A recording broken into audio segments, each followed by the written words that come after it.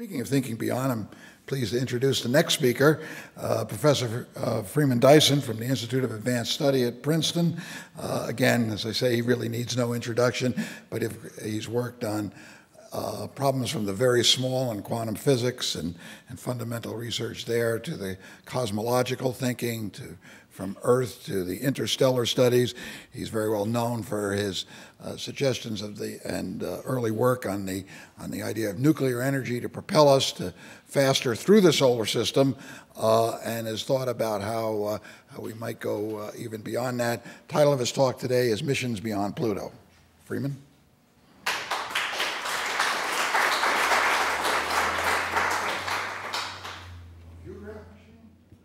Yeah.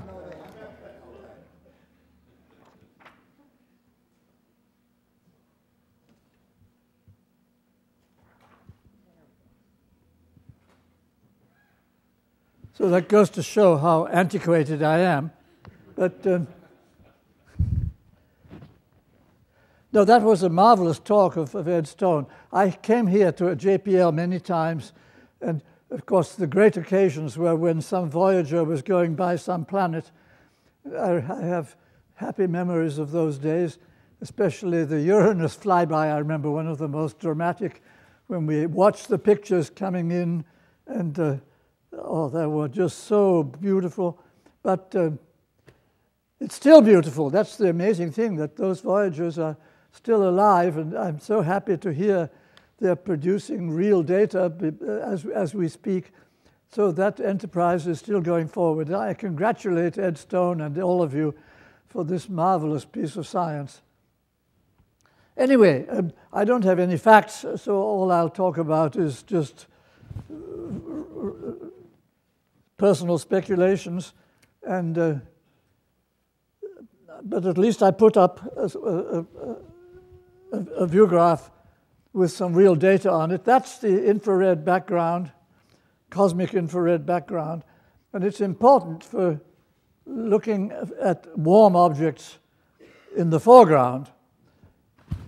So that's the main subject I'll be talking about. If you look at the interstellar missions, which is what I was asked to do, there are two styles of missions you can imagine imitating. There's Columbus traveling across the Atlantic style. That is, you have a clear objective to explore a new continent or an old continent, as he believed. And you have big ship, big money, and a queen to support you, and you get across the ocean as fast as you can.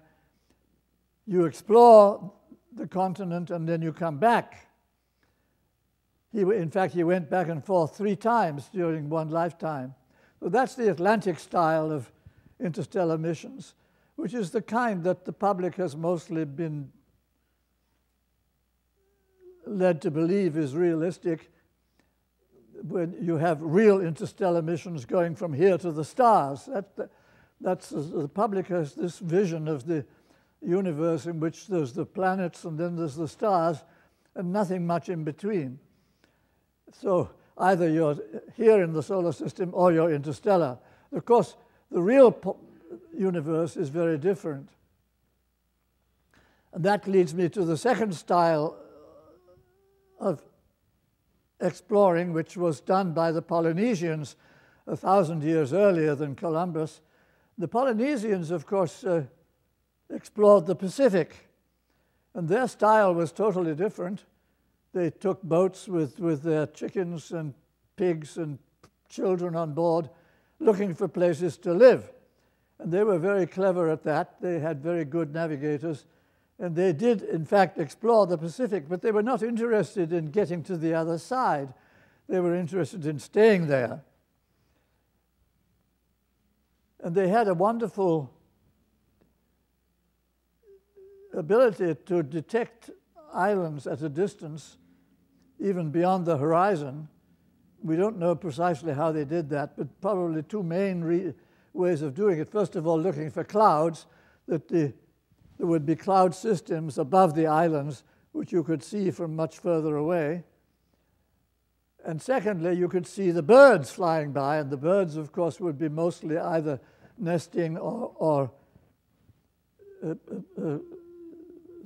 surviving on the islands and coming back and forth over the ocean to feed. So you could tell from which way the birds were flying where the islands were likely to be. So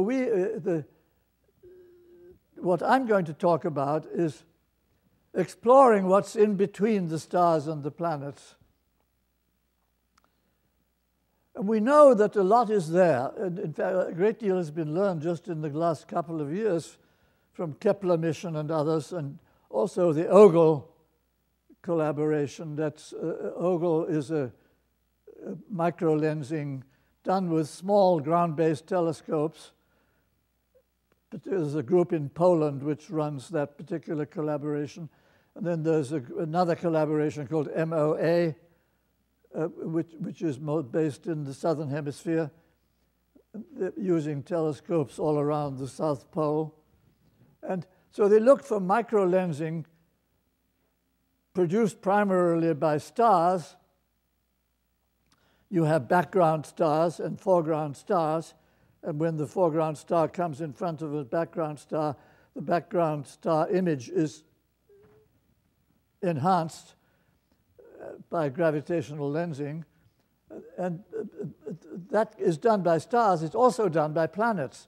The beauty of it is the effect, essentially the intensity of the lens goes only with the square root of the mass, so it's reasonably sensitive even to planets. You have to look very, very hard to see the planets. They've detected about 12 of them so far. And the interesting thing is they don't appear to be attached to stars. So there are probably many more orphan planets than there are planets in orbit around stars. They're much harder to find. But there probably are floating around the galaxy a large population of these orphan planets, as a guess, roughly equal to the population of stars, possibly larger by a factor of 10. There are also, of course, many other not so large objects which we see in the solar system, asteroids and Kuiper belt objects, dwarf planets, Pluto in particular, and satellites of planets, interesting objects like Enceladus, which turn out to be warm for reasons we don't yet understand. So the question is, how can we discover those? There is even a larger population, undoubtedly, of cometary objects. We know they're there because we see the long period and short period comets coming past the sun. Comets coming past the sun are short-lived. They visibly disintegrate while we're watching them. So they must be continuously supplied. And in fact, the short period comets come mostly from the Kuiper belt. The long period comets come mostly from the Oort cloud. And in both cases, you must have a population of billions to keep them coming the way they are at the rate of one every few years, or maybe one every year, roughly, for several billion years since the solar system was formed. So there must be still a population out there of billions loosely attached to the sun in the case of the Oort cloud, more firmly attached in the case of the Kuiper belt. Well, there's no reason to believe that's all there is. In fact, every other star in the galaxy is likely to have similar clouds of objects attached to it. And as stars encounter each other, of course, the Oort clouds will be detached, will become orphan clouds. So we expect also populations of the order of 1 billion times as many cometary objects as stars. So they go in all sizes from 1 kilometer upwards. And so the interesting job is to find out what is there, just as the Polynesians discovered islands in the Pacific. And finally, of course, their biggest discovery was New Zealand. And we might find something comparable. Anyhow, The problem there, if you're looking for warm objects, of course, is that you have to look in the far infrared. That's your main. The advantage of the far infrared is it goes with the inverse square law, whereas anything that depends on solar radiation, of course, goes with the inverse fourth power. So it's only the Kuiper belt, for example, which is visible in reflected solar light, but the visibility only goes with the inverse fourth power of the distance. So you only see the objects fairly close, out to about 100 AU. If you go further than that, you're dependent on thermal radiation from the object itself. So the question is, how warm could these objects be? Well, if you take the case of the Earth as an example, and imagine the Earth was off and it was away from the sun for a few billion years, how warm would it be? Well, roughly speaking, you can calculate the gravitational condensation energy available, and that I have some numbers on another slide I'll show. The Earth will end up after a few billion years with a temperature of about 100 Kelvin. So it's a typical temperature for an orphaned Earth would be about 100 Kelvin. And the same is true for, generally speaking, for planets in general. With Jupiter would be a little warmer, and of course Pluto would be cooler. But the order of 100 Kelvin, and that means wavelengths of the order of 30 microns. So you have, if it has a Planck spectrum, the maximum would be 30 microns. And of course, we now know how to detect such radiation. We have good infrared telescopes, even at those rather difficult wavelengths. And Spitzer is an example. So here is the background. Actually, there are three kinds of backgrounds of the long-range infrared. You have the solar background, which is essentially zodiacal light, which is smooth and pretty well studied, not so hard to deal with. You have our own galaxy has a substantial infrared background, which was originally explored by IRAS, the infrared astronomy satellite. And that is heavily concentrated in the galactic plane, fortunately. So there's a lot of the sky which is more or less free from that. But there is a stuff called infrared cirrus, which is more extended. So you have some problems. But the most difficult background, of course, is the cosmic background, which extends all over the sky. And that's a picture of that. That's a collection of observations of many telescopes at various wavelengths, all the way from optical to the far infrared. And you see that the 30 microns comes roughly in the middle of the picture, where the intensity is of the order of 3 × 10⁻⁹. That's watts per square meter. And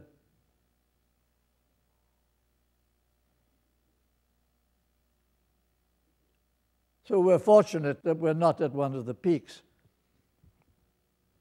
Now I'll just change the slide.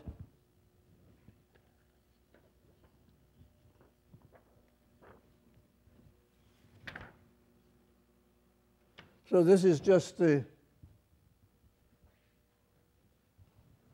facts of life, that if you want to search for warm objects,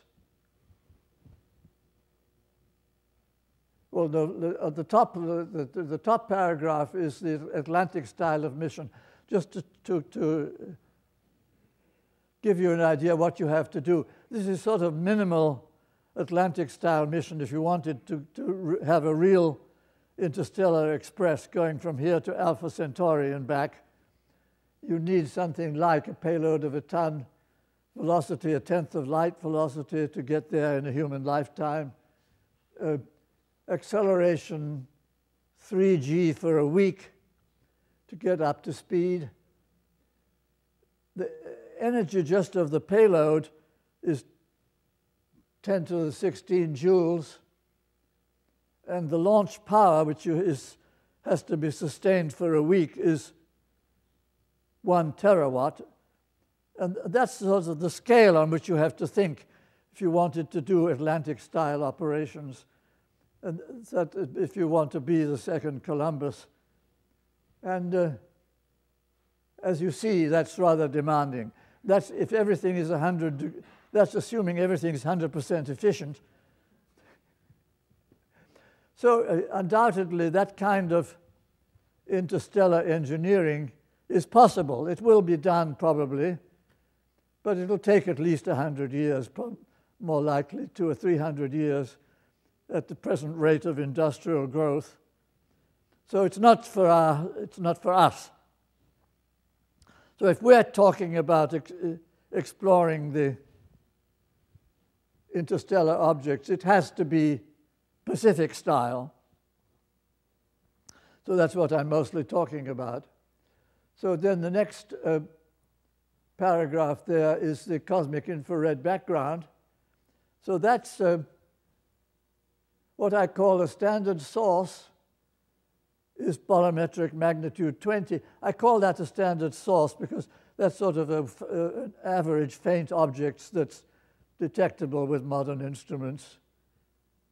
Magnitude 20. I like to use astronomers' units rather than negative powers of 10.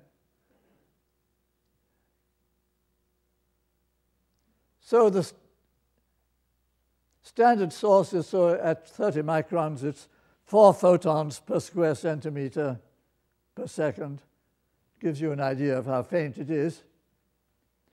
And the cosmic infrared background is then 3 times 10 to minus 4 standard sources per square arc second, which means it's fairly easy to discriminate. It means most of the time, if you're at a random place in the sky and you have a point source, it will be visible above the background. The next question is, how big a telescope do you need? Of course, if you wanted 1 second of arc resolution at 30 microns, you have to have a 10-meter telescope, diffraction limited. There again, that's something that would be very nice to have. In principle, it's possible, but it's much too expensive for the next 10 years or even a bit longer. So I like to talk about things I might hope to live to see. So I talk 1 meter. So 1 meter telescope at 30 microns, that's the same size as Spitzer. A pixel is then 100 square arc seconds. So your cosmic infrared background is actually 1/20th of a standard source per pixel, which is still pretty good. So it means that at 1 meter diffraction limited, you're still above background on the average.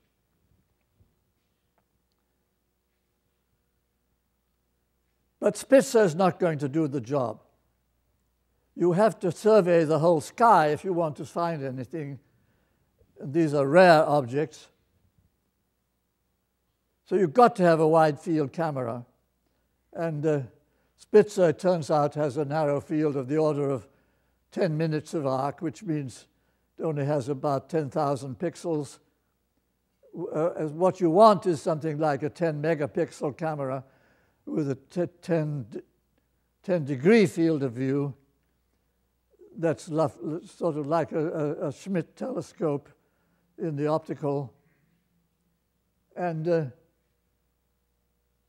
that we know how to do. So that could actually be operating. It's be a project of the same magnitude as Spitzer, just with a different kind of optics.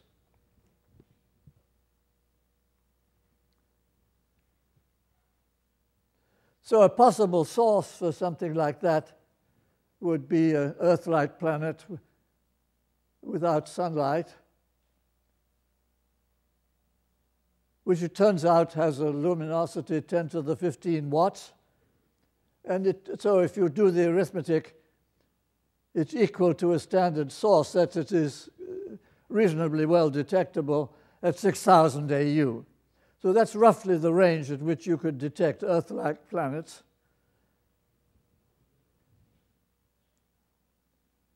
Anything like Jupiter you could see about 100 times further away, out to 10 light years. So if the microlensing results are true,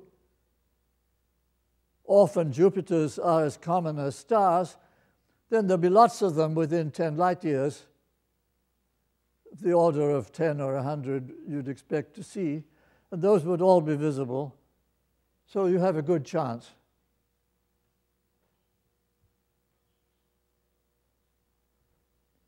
There's a little bit of a problem if you have anything smaller than the Earth. But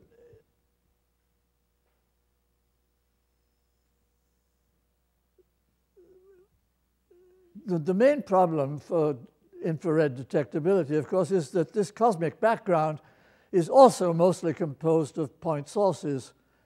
It's, in fact, mostly active starburst types of galaxies with lots of dust, which make very big infrared luminous sources.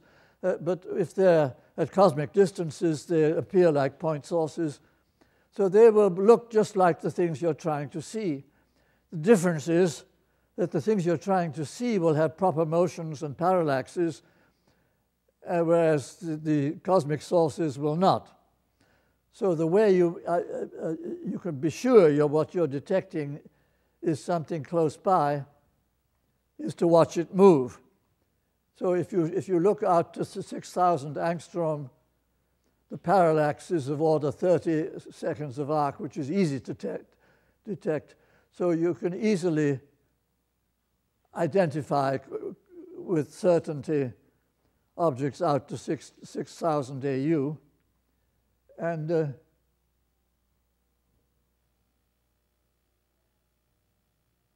parallaxes, of course, will be very small if the object's in the Oort cloud. I mean, proper motions will be small if the object is bound to the sun. But if anything is not bound to the sun, if it's a real orphan, it's likely to have proper motion of the order of 10 arc seconds per year out to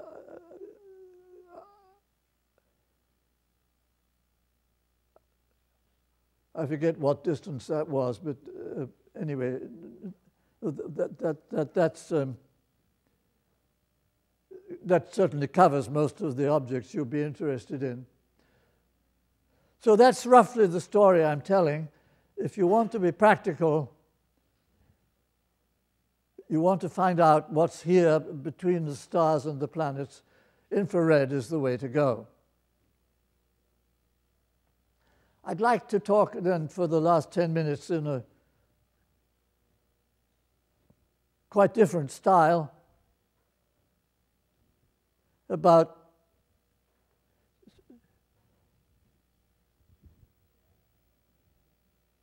what we might think about on a longer time scale.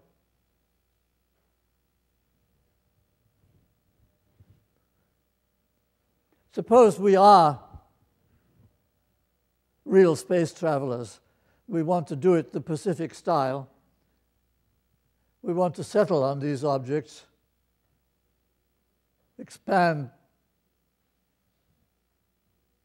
bring our pigs and chickens with us. How do we do that? And that's something which I was thinking about quite a lot recently. I happened to go to a Russian space launch at Baikonur in Kazakhstan. This was, I think, 3 years ago when Charles Simonyi, who happens to be a friend of mine, was one of these space tourists. He actually went to the space station launching with the Soyuz rockets from Baikonur. And since my daughter was his backup, she unfortunately didn't get to fly, but at least we had the free trip to Baikonur. So we all went there and had a great time. And we saw the Russian space culture up close, and it's very interestingly different from ours. I mean, we think always in terms of missions, in terms of what we're going to do in the next 10 years, of how we actually, what each mission is going to discover. That's not the way the Russians are thinking. That when you go to Baikonur for a launch, it's a civic event. It's a celebration. The whole town comes out to watch. And it's a ceremonial. The whole thing is it's almost like a religious ceremony. The cosmonauts parade through the town. The population lines the streets and cheers them on. Then in the town square, there are speeches by the mayor and by the cosmonauts. And the cosmonauts salute and say, "We are ready to fly," and walk off to the launch. And of course, they don't bother about security. Everybody's free to clamber around on the spacecraft. And it's a very informal sort of affair. But you have the feeling they're doing it because it's what we do. It's not, this particular mission isn't particularly for a particular purpose. But we're on our way to the stars, and this is just the way we do it. And that's the sort of the Russian space culture. And it goes all the way back to Tsiolkovsky. There's a wonderful book of Tsiolkovsky, who was the founder of the Russian space movement, 1895, that's long before anybody else. He wrote a book called Dreams of Earth and Sky. And what's it about? It's about how to live in space. He invented rockets, of course, amongst other things, and he invented the mathematics of rocketry and understood how you use rockets to get into space. But that was not his primary interest. His primary interest is what you do when you get there. And so the book talks about a conversation between Tsiolkovsky himself and the aliens whom he encounters. And the aliens are actually the creatures who actually live out there and know all about it. And of course, they don't like planets. So the argument is mostly about what are the good places to live in space, and definitely not planets. And the aliens live on small objects where gravity doesn't get in the way, where they are free to jump from one object to another, where they don't have to deal with air drag, and they don't have to deal with friction, and so that they are much more, they feel much more comfortable on small asteroids than they would on planets. They avoid as death traps. Once you get on a planet, it's almost impossible to get off again. So the aliens have solved the problem of living in space by having green wings. They are like a combination of animal plants. The wings are like the leaves of a tree. They are photosynthesizing, and so they get their energy from sunlight, and otherwise they have muscles and brains like us. And so they managed to convince Tsiolkovsky that really the right place to live is asteroids, not planets. And I think that's true. We are, in the end, life has to learn to live in the cold places. That's where all the real estate is. If you look at real estate in the universe, it's all on the small objects. I mean, because real estate is surface area, most of the mass is in the big objects, but most of the area is actually on the small objects. So that's where we'll end up. So I'll end the talk with what I call the Noah's Ark egg, which is my proposal for the payload, that if you look at the sequencing of the living creatures, which we now know how to do, because we sequenced the human genome, we've sequenced about 3,000 other species, and we're learning to sequence very fast and very cheap. And also not only to read the sequence, but to write it as well. So we can synthesize genomes as well as reading them. And if at the present rate, if we go on at the present rate, we'll do the biosphere in about 20 years. That is, we have the whole of the biosphere, the planet Earth, sequenced in about 20 years. And it's only about 1 petabyte of data. It's a remarkably small amount of data it takes to describe the whole biosphere, genetically speaking. It's much less than the database that's used every day by Google. So there's no doubt you could put that in an egg quite easily. You can imagine a Noah's Ark egg, which is about the size of an ostrich egg, weighs a couple of kilograms, and it has 1 petabyte of data in the form of DNA, plus life support to get it started. So that's the kind of payload you could think about, and then send it out and let it do what it can. Of course, life is unpredictable. You never know what will happen, but if it survives, it will evolve. And so that's the way to settle the universe. And it will, in fact, pave the way, of course, for humans. The basic unit in this biosphere is a warm-blooded plant. It has to be a warm-blooded plant to provide an environment for everything else. You need microbes, you need plants, you need animals. There has to be a warm environment for them to survive.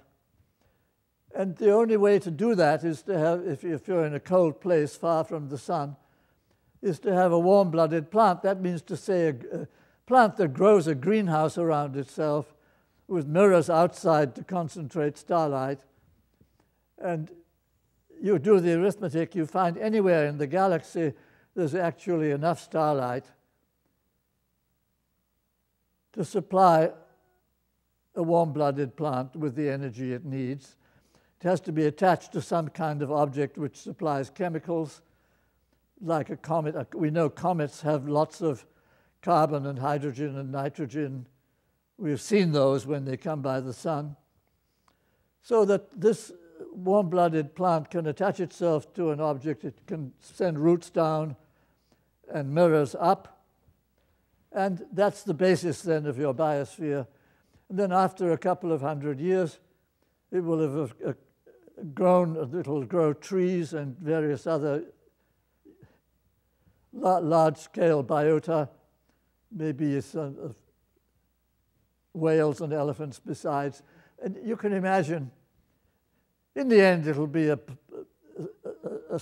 comfortable place for humans. What we do not see in the future